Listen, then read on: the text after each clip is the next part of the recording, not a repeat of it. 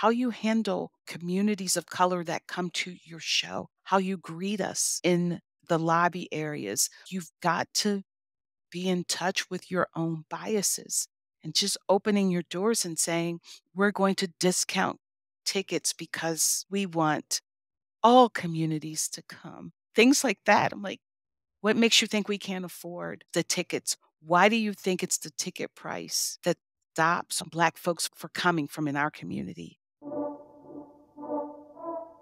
You're listening to Building Our Own Tables, a podcast produced for HowlRound Theater Commons, a free and open platform for theater makers worldwide. I'm your host, Yura Sapi, and I'm the founder of various organizations and projects, including a 501c3 nonprofit, a 6-hectare farm and food sovereignty project, an LGBTQ plus healing and art space, and I've helped numerous creatives, leaders, and other founders unleash their excellence into the world through my programs, workshops, and coaching services. In this podcast, I'm showcasing the high vibration solutions for you as a visionary leader to implement into your own practice and thrive. Stay tuned this season to hear from other founders who have built their own tables for their communities and for the world in this evolutionary time on Earth. You are here for a reason, and I am so honored and grateful to support you on your journey. So stay tuned and enjoy.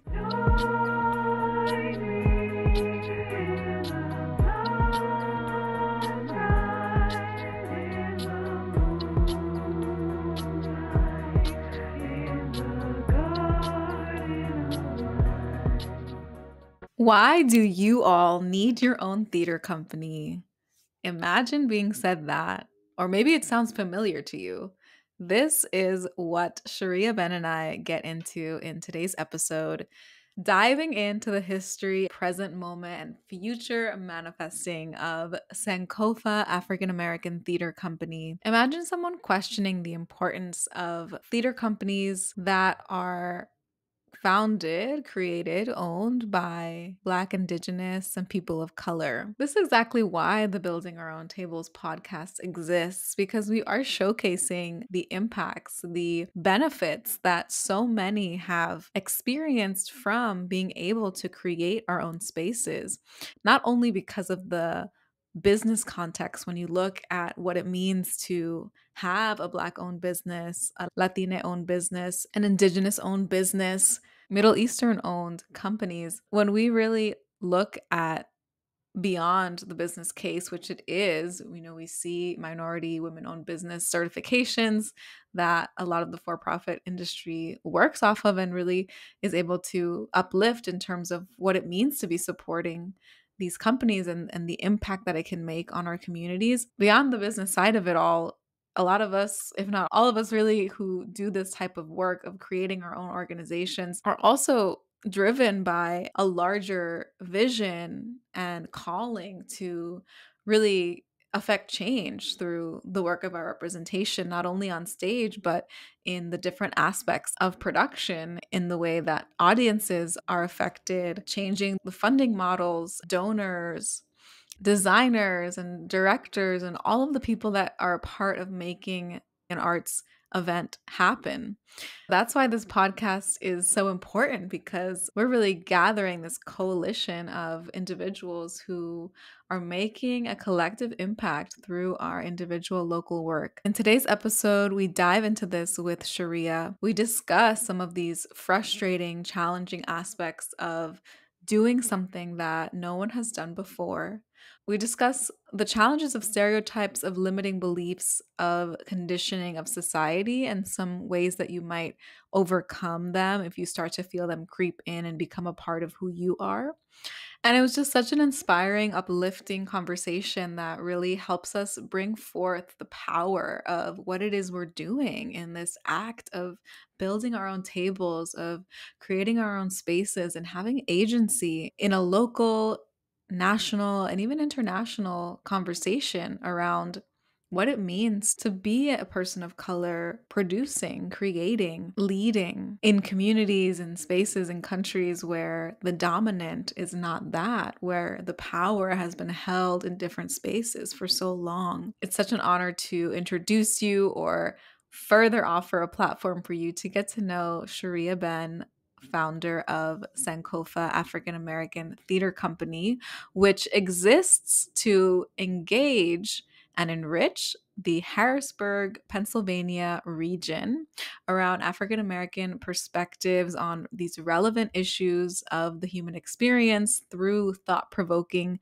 theater that reflects the same artistic excellence. Sharia has been working on something big in this very specific community of Harrisburg, Pennsylvania. It's just so exciting to get to spotlight and understand more about her journey, kind of pulling back the curtain a bit on some of the very real life truths of what it means to build these types of movements of change. I know you're going to be inspired. I know you'll get gems of wisdom, and I'm so excited to hear what you think. So definitely check in the comments, post a rating, write reviews, and let's keep this discussion open because this is really the work. We are all here together making this real. Most of all, enjoy this episode. Before we get into this episode, go ahead and hit subscribe on this podcast. This is the best way to stay updated on new episodes, and it helps build a thriving planet where all beings experience joy and harmony with each other and Mother Earth. So go ahead and hit subscribe and keep this good energy flowing. Welcome to the podcast, Sharia. Thank you so much for being here. Thank you so much for having me. I am honored to come to the table and talk to you. So thank you. Yeah, such a amazing table today to feature Sankofa African American Theater Mm. Company. I am starting off this season checking in with folks to hear about your origin story. So tell us about what is that pivotal moment that really led you to go ahead and forge your own path and build your own table. So my origin story is really based in the lack of representation that I encountered when I moved to Harrisburg from Baltimore. So I came to Harrisburg a little over 25 years ago, and I came for a job in Baltimore. I worked in the insurance industry. When I would get off from work, I'd be able to go and experience theater as an audience member and also participate in it as an actor. So whether it was community theater or the many other professional theaters and cultural outlets, and I was included and I saw me. When I moved to Harrisburg for a promotion, I came into this place where it's the capital of Pennsylvania. And when I would get off from work, there wasn't anything that connected with me to do culturally or in the theater space. After years and years, I found one opportunity, and it took me to this theater company that was doing a February piece. I auditioned, I got in, and after that, every February, they would do a piece, an August Wilson piece. So they wanted to do the August Wilson cycle. And this was a white theater company. And every year, the Black cast would come together and in the green room talk about, we should have more of this. And after 7 years of talking about it, Wow. let's stop talking and let's do it because we are worthy of theater and representation outside of February. That really was the pivotal moment when I just said, let's do it. And I didn't even know what it was. I just knew that it was time to move and stop talking. I really would say the spirit of Sankofa swooped down and took me Mm. on its wings, that mythical bird, and said, you know what? I've got you. You just hold on and we will fly together. That was the pivotal moment for me. Wow. That's beautiful.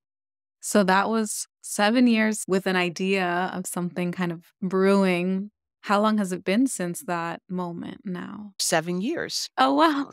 There is significance in numbers. 7 is the number of completion, and Mhm. 8 for me is the number associated with new birth. So, we've been a theater company, Sankofa African American Theater Company, going into, our 7th year, and it's taken 7 years for us to gain credibility, trust in the community. It was all the things that I've learned on the business side, Mhm. in Mhm. insurance, in my positions and career span, I was able to bring into, the creation and the birthing of Sankofa. So, starting with intent and mission and vision down to our name, Sankofa. Coming from Baltimore, I thought everyone knew what Sankofa was. When we first started, others in our founding committee, like, "What is Sankofa?" They were leaning Mhm. towards naming the company things like Voices of Color. And I step back and say, no, I want to be very intentional about who we are. And so, thus, it is not only just Sankofa, but it's Sankofa African American Theater Company. We could have been Sankofa Theater or just Sankofa. I knew that it was a risk Mhm. because every time I write Sankofa African American Theater Company on a grant application or request for sponsorship, there is no doubt of our identity and forming the company prior to George Floyd and We See You White Theater and those movements. It was a calculated risk, but it was also about trust and being true to our mission and vision of representation and Mhm. highlighting and focusing on African American culture, experience, history. And it was really important for us 7 years ago to start that journey and be the only African American dedicated theater company in this space. Can you share more about some of the biggest challenges you've faced and how you've been able to overcome them or maybe reframe their understanding as something else beyond a challenge? Yes. When we first when the idea was getting out, because by this time I had, started to work as an actor in a lot of the theater spaces here. So when I say a lot, there are really 3 major ones in Harrisburg. So, the question came up, "Why do you all need your own theater company?" You all I said, "Because you asked that question. That's the answer. The theaters, spaces here aren't doing our stories, and we'll just do more Black theater. We'll do some colorblind casting, and that will give you representation." I said, "No, I want you to see my color and my culture, and I want to be in charge. Our Yeah. community should be in charge of handling our stories so that we can tell them well and that we can bring the beauty and the joy of our culture to the stage and to the community." That was the first challenge, really questioning, Mhm. why do you all, what do you really don't need your own agency. You don't need to own this. We can continue to tell your stories and own them. We'll just do more of them. And that equates to representation. No, Sankofa's model. We don't have a physical space, and that was by design. One, for sustainability, getting funding for any nonprofit, any new organization is difficult. Being a BIPOC organization is near impossible. I also recognize that the work here is in existing spaces. And when I talk about that work, the theater audience in this community was 98% white. And that the work was really going into those spaces to those audiences and using theater as a vehicle to engage around African American culture and history, and they are in community when we do theater like they would not have been if we weren't in these spaces. So it's not even just going into these spaces physically and doing shows, but actually going into spaces and working with the directors and executives, Mhm. the administrators in these theater spaces and saying, hey, look, this is what it really means to be inclusive, to foster belonging. It's not just about colorblind casting. Doing the work with those creatives so that they make their spaces inclusive, safe, and respectful for BIPOC creatives. We've been successful in doing that by collaborating, meaningful collaborations where Sankofa and the theater that we're collaborating with, we jointly own everything, Mhm, mhm.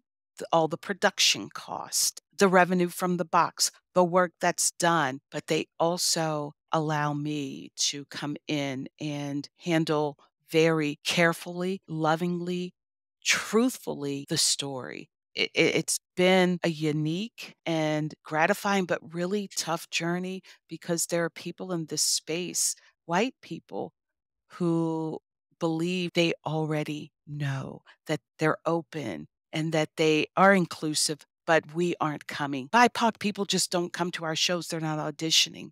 So it's changing mindsets and transforming and opening eyes and spirits and hearts and saying, we would come if you invited us and invited us well, that it wasn't empty and open and it feels unsafe. So that's where the work for the last 7 years really has been in helping this community of primarily white theater spaces understand Blackness and what needs to happen to bring us into their spaces and to tell our stories well. When Sankofa does productions, our audiences are now almost 50-50 white, people of color, multi-generational, and that is the beauty when you see the work that we're doing is taking hold in the community. We're in spaces and touching lives, transforming lives that would not have happened had Sankofa not been here and operating the model that we have. That's an incredible story. It's just so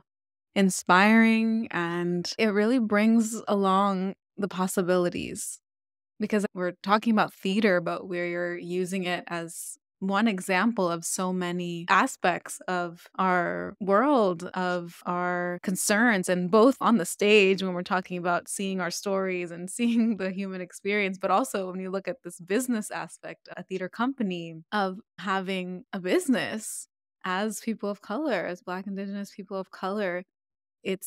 Yeah, when you said that comment about this resistance to why do you need to start a business? Why do you need to start a company? Why do you have to own it? Why do you have to be separate? This kind of just that initial question seems to come from a place of fear Mhm. because it's not a question of what can we do to help or that's great. Yeah, come join. Do you need any support? There's a different response there that could have been.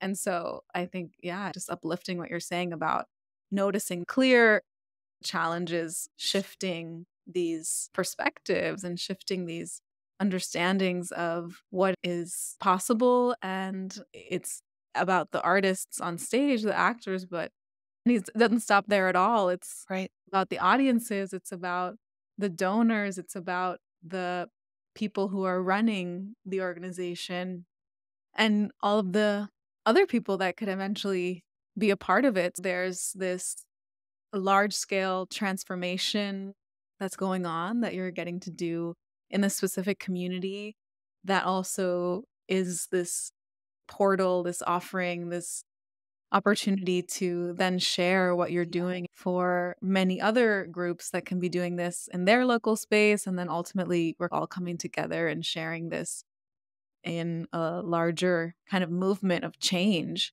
Yeah. Yeah, I just wanna affirm that Yeah. you're I doing love amazing that work. when you said portal, that really spoke to me. And also that this is a business venture. So for me, part of my origin story is I did not go to school for theater. theater is my outlet. It was like people go to the gym. If I could go into that theater space and see a play or be cast in something, that was the way for me to process and get through life. So, part of the origin story for me is I didn't have an MFA. I don't have an MFA. I don't have a degree in theater. I bring what I've learned on the stage, what I've learned living in life, what I've learned in corporate America. I just bring it.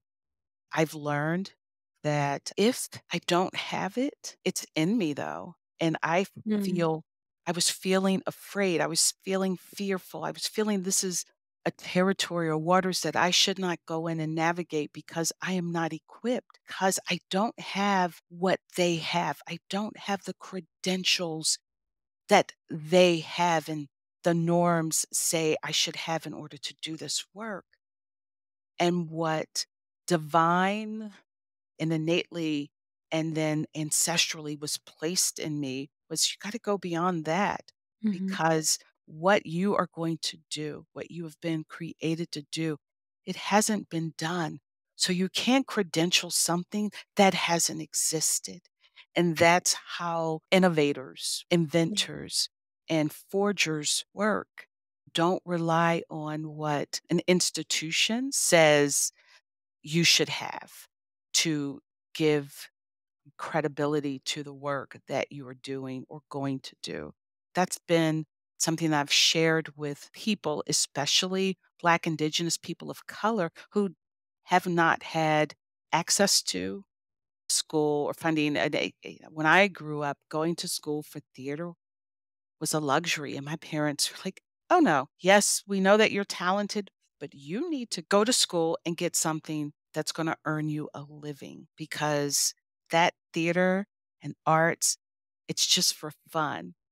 I have taken that and used that as a learning opportunity and also as what I share with other people that, you know what? And what we should do is that theater can be, should be, and it is essential. All of the creatives that are out there, especially, not especially, but creatives, human beings, but really I focus on the BIPOC actors, should make a living wage. Your work should be valued, you should be paid, and part of our guiding principles is that Sankofa will pay you more than the other theaters. We've got a lot community theaters or theaters that don't pay the actors. The creatives do it because they love the art. But for even when we do something and our actors expect, they're like, "Oh, what? You're gonna pay me to do this?" Absolutely. When it comes to, uh, raising funds and writing grants and doing appeals, I don't do as much work as I would love to do because of that guiding principle. So, if it means we can only do 2 works or 3 works, and I don't even have a season, I'm like, "I'm not gonna be locked into a season. I am going to move forward because this is life changing work. And emergency rooms and hospitals and other places don't have a season of when they treat people, when they make them better. They're there. So when people show up wounded, hurt, and need to be resuscitated, they can respond. So that's what we're doing. And again, very non traditional but sustaining, giving life sustaining work to the human beings that are doing it, but also our culture and our history. Yeah. Yeah. So much powerful offerings. I actually do want to go back to that practice of being able to notice when there's a limiting belief coming into our mind. So, for example, something that maybe we've heard from, like you said, an institution or our parents or our conditioning of Mm, how we ended up where we are. I love being able to go identify that when that's coming up and then go ahead and see how can I respond to that with self-compassion? How can I actually change the narrative? And when I say I love to do this, I love it when it's done. It doesn't always mean that it's something enjoyable in the moment because it Mhm, doesn't necessarily feel possible yet, maybe. But yeah, I've been learning more about the way stereotypes work and that actually when you're in a place where a lot of people are holding a specific belief, a stereotype, for example, around you, that there's actually this effect of taking it on just from what everyone else is thinking. And so you internalize it. And one of the top things that you could do in those moments is to notice that it's happening, notice mm, that you've actually started to believe and find the ways to really separate yourself from the fact that other people's thoughts are coming into yours and really find that grounding in your affirmations, in your understanding of a different story. So, whether that's having a really strong, for example, meditation practice, having ways in which you're putting up an energetic boundary when needing to be around these spaces, or yeah, finding out what is it that you want to replace with these toxic thoughts that are coming through and maybe toxic people for specifically what you're trying to do. What are the power thoughts that you want to replace that with? What are the power people that you want to be surrounding yourself with? So it can be difficult, especially yeah, when you haven't seen other things. So I know for mhm, me, a huge important part of my journey was actually going to Ecuador and Colombia, where I also hold citizenship and just experiencing the world in from a mhm, different country, from a different experience, different language that I was speaking, and so that really allowed me to open my mind and body up to a different way of being and knowing that there is actually a lot that we might think that is set in stone that is completely open and mhm. that really everything is possible. Yes, I so identify with that, and one of the experiences and things that I came to realize is that because I've been so condition. And also, my personality is one that I want peace. I conform. That's part of who I am, and that's what makes me great. It Yeah. makes me a good facilitator and collaborator when I'm operating in those things in a strength mode, coming from a place of strength and awareness. So as I was going along on this path, I wasn't even aware of when I was allowing and being a portal for all of those negative thoughts and all of those stereotypes. All of those biases were coming in, and I didn't realize how I was processing it. So, a strategy that I have is to align myself with and surround myself, almost create this barrier and shield with people who I trust, who I've been able to share Yeah. and become very vulnerable about my strengths and my weaknesses and my personality's strengths and things that would not help me be my fullest because it's who I am and it's a part of my psyche and also my experiences and what I was told. And they know all of these things. So it's almost like they act as interpreters. And I have them with me in these spaces. And they have license. I have given them license because we have a relationship and a trust to say, "Oh, you're operating in, you let that in. I saw how something that was said or done triggered you, and you are now operating in this path that is not your strongest. Oh, did you hear when that was said? Or did you know that you received that into your psyche?" So it's really important to surround yourself with people who can help because you don't always hear it. You don't Yeah. always know it. And that helps. It's just operating in community, and that's what I love. One of the things I love about doing this work, you develop this community. And then in turn, I am that for others. It's this continuum of moving, affirming, protecting, and just helping each other in this circle, birth our greatness, birth the possibilities. I love from For Colored Girls, there's a part in there in one of the monologues, let her be born and handled warmly.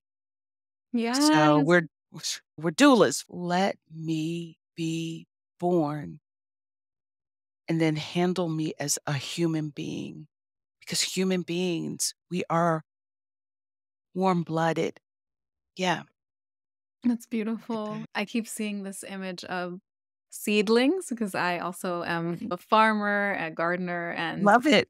I just thinking about these seeds, especially now, at least here in the Northeast where I am currently calling, there's this time of sowing the seed and planting the seeds and letting them grow. And there's so much that we can do to really set those seeds up for success, for Mhm, growth, whether it's the soil, it's the sunlight, it's the potting, it's the time with the moon when we plant it, it's all these things that can go into play that we can really be intentional about. And so I definitely think when we are considering our leadership, it's about change. It's about we're trying to really make a change, and change can be very difficult to do. mhm, And so we want to be really intentional about that and know what is it we're saying to different people at different moments, who are we letting in. And so it's this energy of what are we feeding this dream with? And we don't mhm, want to just put the seedling out to anywhere in the street and people will step on it. mhm, So there's that intentional offering of saying, I'm gonna be selective about who I'm sharing the seed with to help grow. And for me, recently, it's really been a beautiful awakening to me of this world of mhm, coaching, which I think it's something that has always happened, and now it's becoming more of an industry because of the time of transformation. And when we're transforming, it's really helpful to have coaches. It's really helpful to have people who are caring of our seeds in this way. And I've been trained and certified as a coach now. As a client, as someone receiving coaching, you get to receive this supportive energy of someone who is 100% believing in your dreams because they've also experienced them and have seen the power of making goals happen.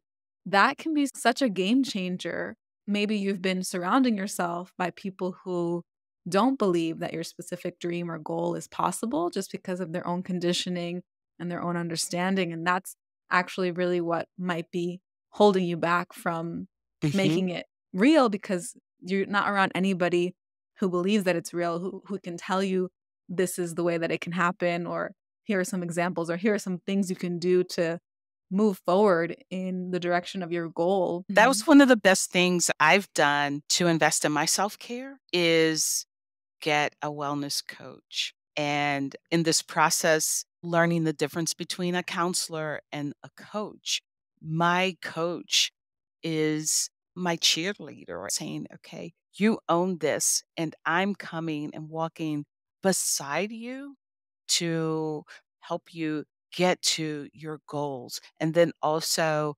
process things like what might be holding you back or what can you do? And it's just this constant challenge. Sometimes we just need that challenge of rethink that or imagine the possibility. Who are you? And how do you become your fullest self? And how do you take care of yourself? How do Mhm. you breathe? How are you eating? How are you existing in all of this as opposed to living with rules that weren't formed for me to be my fullest? I was hesitant at first. I want to do this. It's another thing I have to add into my schedule and my budget, but it has been one of the best investments and it uplifts me and my this. So that's a really great thing. Thank you for, being a certified coach and helping people become their best, but also aware of where you are in the spaces that you are. Because again, we're multifaceted, we're intersectional, we all of those things, so many layers of you. For me with Sankofa, I'm constantly processing and need to be aware of who I am as an individual in relation to the institution of theater, of arts, and all of the other institutions in this Yeah. artistic space. My commitment as an individual, as Sankofa as an institution, to my community. And who is my community? Yeah. My community is layered. And who do I owe and what do I owe? Or it's these constant conversations that my coach and those that are in my inner circle are constantly having. It's intentional. Everything that I do, it's with thought and intention, and it helps me along this path and down to seeing myself as the guardian of a legacy. I am Mhm. creating this. I didn't choose this path. The path chose me. I am very aware that I am creating this company. I'm starting this to hand it off. I am the Yeah. first leg in the relay race, and I've got the baton, and I ran track when I was in high school, and I'm just Me too. digging in. Yeah, I am the first leg, and I am digging in, and Yeah. I am making sure that I do the fastest time so that when I hand that baton off, there is a lead, and Mhm. that's what I'm doing. I'm creating this. One of the things in our community that's happening, we have a lot of talent, but it's not mined. So people don't even know they have talent because they don't have opportunities. But Yeah. when they do, they leave and they never come back. We mind the talent. So we meet people where they are, literally, come as you are. And then we'll find a place for you because there is a place for everybody in Sankofa. We think about this as work on stage or you're an actor, or at most we might say you're in tech, you do the lights. No, I need everyone who knows numbers. If you like numbers, there's a place for you here. There's our treasurer, Mhm. there's our back office, there's our box. Whatever you have been created to do, whatever gifts and talents you have, I need you to come. So that's what we're doing. And then I'd say, I need you to go wherever it is, go and get it, go and learn it, and then I need you to come back. That's the power of and the principle of Sankofa. Go back and claim and get everything that is part of you, your story, your history. Get it, claim it, bring it into your present so that you can own it, you can reckon with it, so that you can learn from it, and then you can move forward with power and purpose. That's what I'm doing in this theater company. It's not only the stories that we tell, and we found a niche where we are telling very significant and impactful stories in our community. Along with, we have a great canon of work to pull Mhm. from, which was another challenge. People say there's not going to be enough work. How much work is out there that's going to sustain seasons of this? Just like, again, it's coming as you are, finding and nurturing who you were created to be, and then leaving and coming back better than when you ever first encountered me or Sankofa. Claim it. Are you ready to step into who you were born to be? As a certified soul purpose or Dharma and spiritual life coach, I am so ready to guide you in this powerful transformation of your life. As a successful social entrepreneur, social innovator, I am so excited to support others along this journey because ultimately, when we all thrive in our respective communities, our impact multiplies exponentially. And it brings me so much joy to help help creators and leaders like you unleash your incredible talents, skills, and destiny of who you're meant to be for our planet in this time. I get to bring together all of my training in business and arts management, the climate justice sector, and healing and shamanic energy work to really bring you into alignment in my 3-month coaching program. Instead of thinking only of the worst case scenario, we bring in the energy of the best case scenario. We address what is holding you back. What are those toxic habits, people, and thoughts that are really stopping you from making this future version of yourself and of the world that you're calling in impossible? We'll address them, heal them, and alchemize this energy into something that is useful for you. We'll dive into your soul purpose. And this is such an important and sacred aspect of the process, to know who you are, to know more about your passion, to know what is it that you are meant to be doing right now.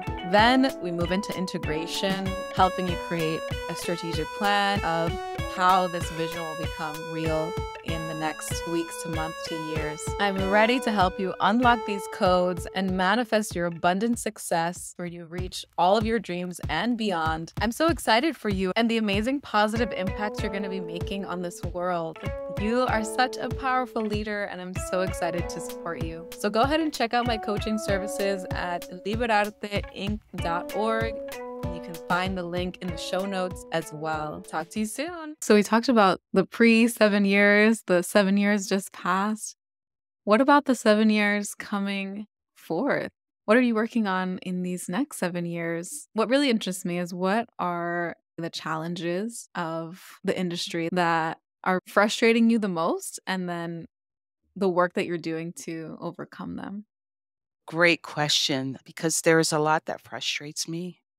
And if I had to group it in a category, it's inequity, injustice, a disregard for the sanctity of BIPOC culture and experience, the lack of commitment to and recognition of how significant race and culture contributes to in developing, constructing the things that we do in the theater space, the shows that we perform. It's just frustrating, this notion that theater companies, primarily white theater companies, can't get around in terms of representation, thinking that colorblind casting is acceptable.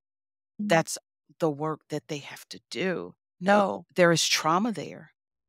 If you are going to bring people of color into your spaces, you just can't insert a human being who does not have the same experience and who has come from such a traumatic and violent and inequitable history, background. It's in our DNA. And it's not for that human being to change, it's for you and your institutions to change, even how you direct and how you approach the work that you do, how you market your work, how you handle communities of color that come to your show, how you greet us in the lobby areas, what you think. You've got to be in touch with your own biases and just opening your doors and saying, we're going to discount tickets because we want all communities to come. Things like that. I'm like, what makes you think we can't afford the tickets? Why do you think it's the ticket price that stops Black folks for coming from in our community? Just constantly having to challenge the existing status quo in the theaters. It's frustrating, but it's also, I understand, it's the work that I've taken on, and it's what I was created to do. We Yeah. just keep having the conversations, and I call it out, and also do it in a way where I've learned and I know the people I'm working with, because I want to get results. It's less about how combative or confrontational I was and more about, I need to get the results. I need to get the results. Not my personality to be combative. It's more, again, collaborative, also being truthful in that, and knowing when it's not going to work, when to quit. That's another part of this. So some things I just have to say, I'm not going to continue doing this work with this entity because there has been no change and no desire to change. And this is soul work that we're doing. We're saving lives because if we get one person in that audience to see us in a different manner and perspective, that one person, if they hire someone because of something they've seen on a Sankofa stage or part of a Sankofa engagement, we've transformed a whole life, a whole family. If they in the room with decision makers and funders and all of those people there, if I have one person who's in authority that doesn't pull over someone because they've been profiling them, but now they understand the Yeah. story and the truth, we've saved a life. That's soul work. That's what we're doing. Yeah. I'm very interested in that work with my organization Liberarte because we talk about doing racial, social, climate justice through the arts. And our vision is this thriving planet where all beings experience joy and harmony with each other and Mother Earth. And for me, really, the core problem that I'm experiencing for the world is this disconnection. So we've experienced a disconnection to ourselves, to each other, and to the earth. If we look at all of the world's problems, if we were actually genuinely connected in right relation, in this feeling of harmony with Mhm. each other and joy, we wouldn't have these types of clashes and misunderstandings and violence, all these things that are happening both with humans and with the earth and to Yes. ourselves too. Because ultimately, when you look at what it means to hate someone else, it's really Mm. a reflection of what one hates within Yes. themselves. So for me, that's really where the arts can unlock a key. And I think it's something that we as humans knew, but now in these later thousands of years, it seems that we've lost that connection to the power of what it means to be in community and gathering in spaces where we can really see each other and be with the earth.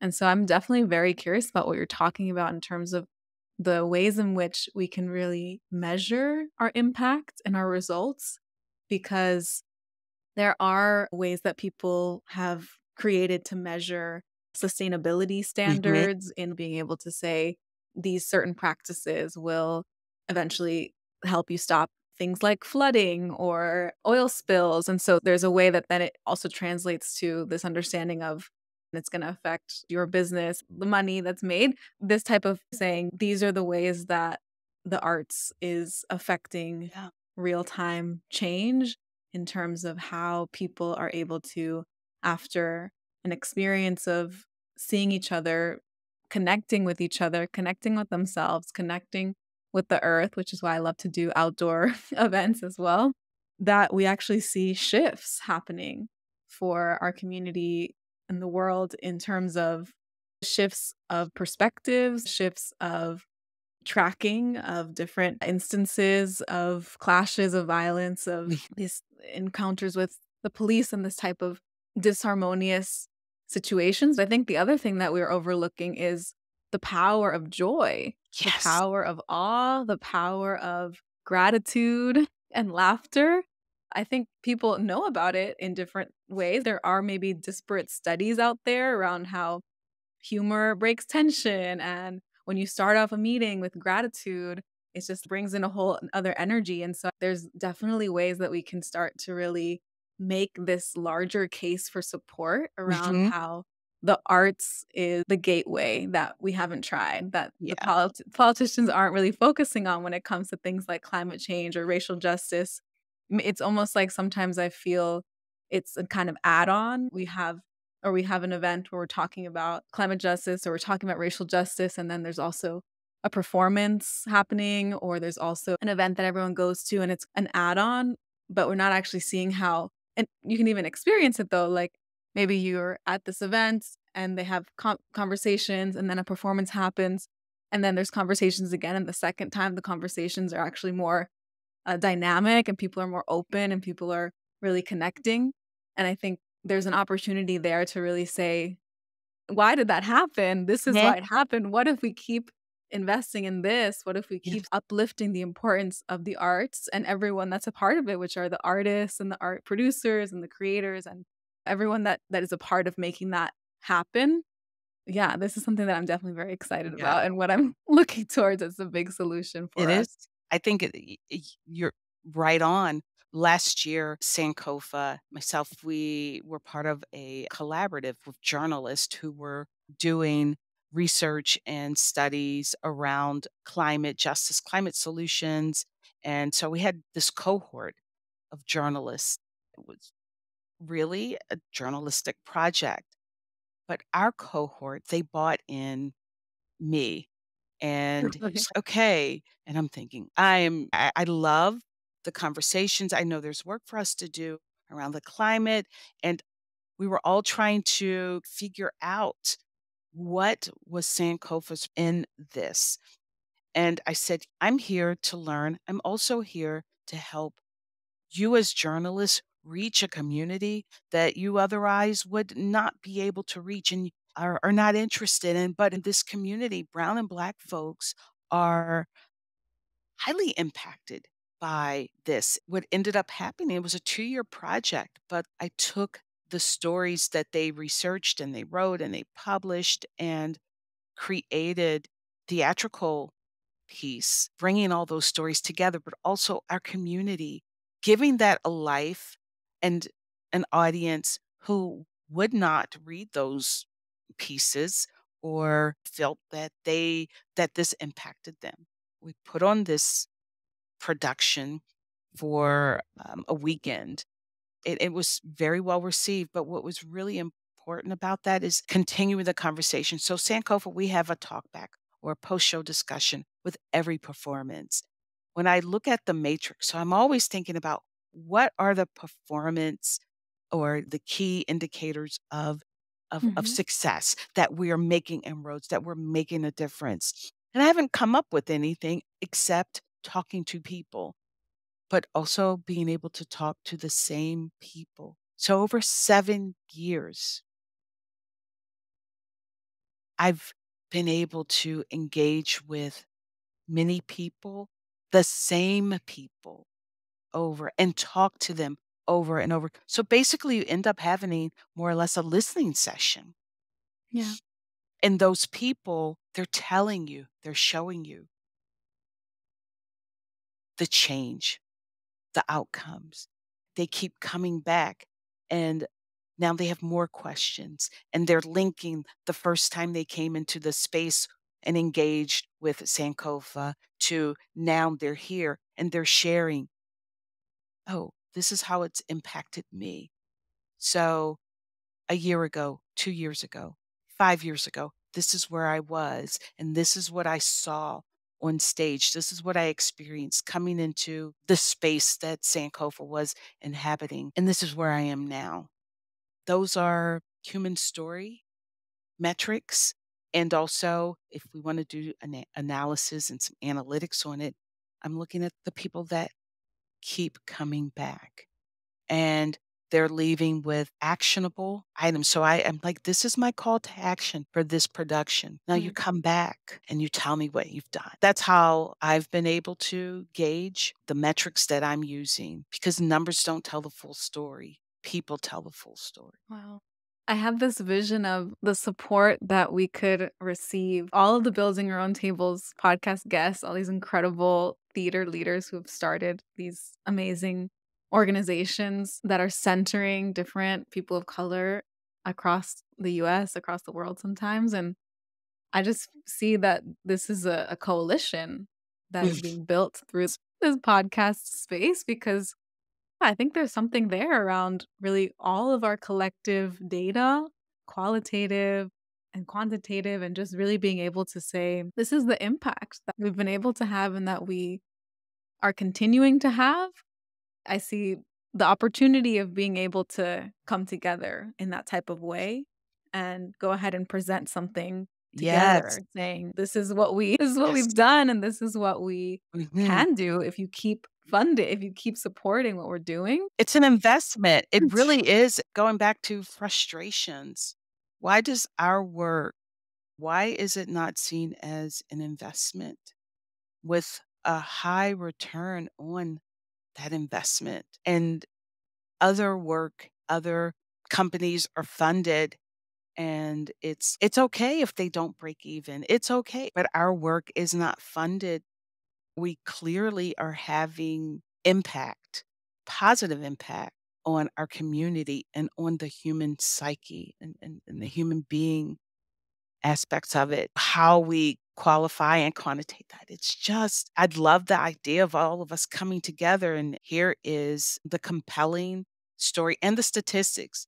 Our Mhm. work matters, and we are doing it against incredible odds. What we have to work with, I look at even the cost of our productions and how we do things, and then I see other budgets and like what they project to do the same thing. And I'm like, man, we are a resourceful and resilient people, but that is not enough. And it's not equitable to expect us to continue to operate with this. But the greatness is we do. Also, our models and our work are being copied. Those that copy, and okay, yes, that's a great compliment, but they're not able to achieve the same results. So they come Mhm. back and they're like, "Hey, what makes this different?" I'm like, "What we do, it's for us to do."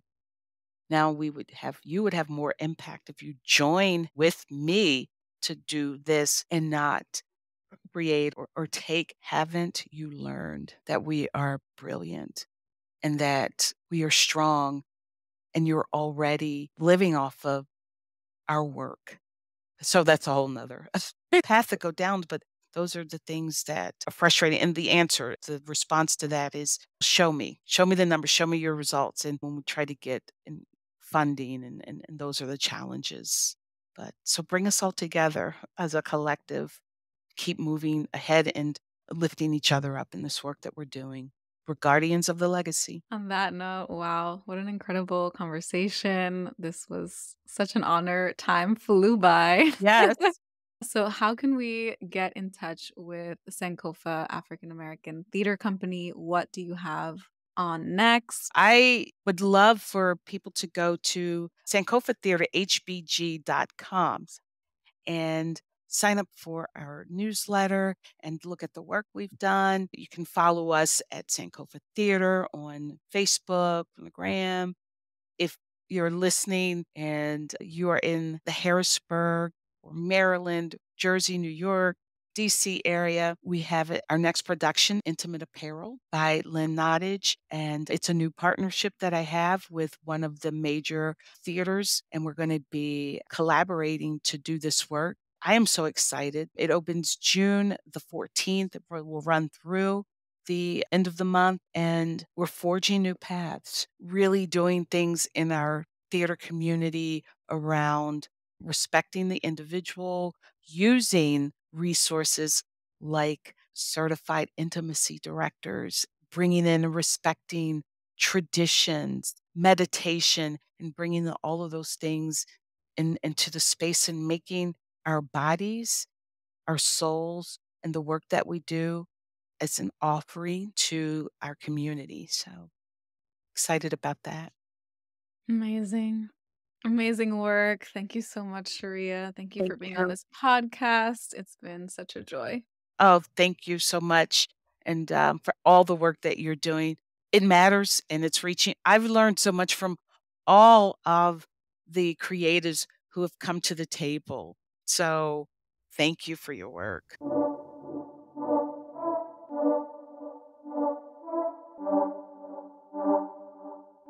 This podcast is produced as a contribution to HowlRound Theater Commons. You can find more episodes of this show and other HowlRound shows wherever you find podcasts.